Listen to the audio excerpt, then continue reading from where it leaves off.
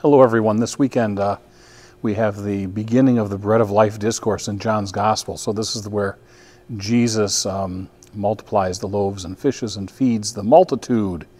I remember back when I was first here, Deacon Joe was proclaiming the gospel, and he said, and when they were done, they gathered up all the fragments left over, 12 whisker baskets full. And I remember asking him when he got back to me, I said, what's a whisker basket? So the deacons are preaching this weekend. Father John's got the 5 and the 8, and I've got the 10 and the noon. Deacon Paul's preaching at the 5. Deacon Mark has got the 8 and the 10, and Deacon Bob with me at the noon. So it's going to be fun to hear two different homilies on the same gospel. So we'll see what they have to say. But I thought maybe Deacon Paul would take a stab at what a whisker basket is. So again, the next few weeks we'll be listening to the gift of Jesus offering himself as food for our spiritual nourishment. If you want to go back and watch the guy who plays Jesus on The Chosen, go back to the Eucharistic Congress. He was one of the speakers, and he reads the Bread of Life discourse in character. So it might be well worth your while over the next few weeks to engage in that spiritual experience. I want to welcome back all of our delegates from the Eucharistic Congress last weekend. I know that they've come back very pumped up, so continue to pray for them, because now we enter this third year, and it's the mission at the parish level. So we'll be letting you know of a number of events when they will be speaking and sharing their experience. As you can see behind me, construction has begun.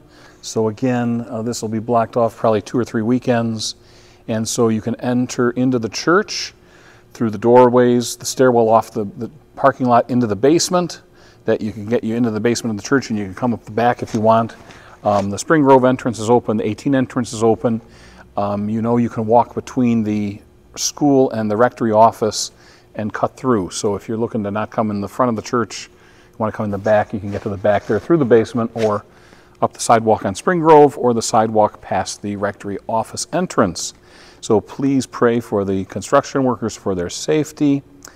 For that outdoor mass, we're thinking we need a body count of how many pieces of chicken to order. So you'll see where to register, so we have an idea of how many people are staying to eat, so we know how much chicken and JoJo's to get. Back to school events are going to be starting here really soon. Monday we have a meet and greet for the preschool, and want to remind you that next weekend will be First Friday devotion, so we'll have Adoration of the Blessed Sacrament from Friday at 7:30 in the evening until benediction at 7 a.m. And Jennifer's going to be gone, so I'm going to record another video right now for next week. So if there are changes, Jennifer will probably put the changes in the...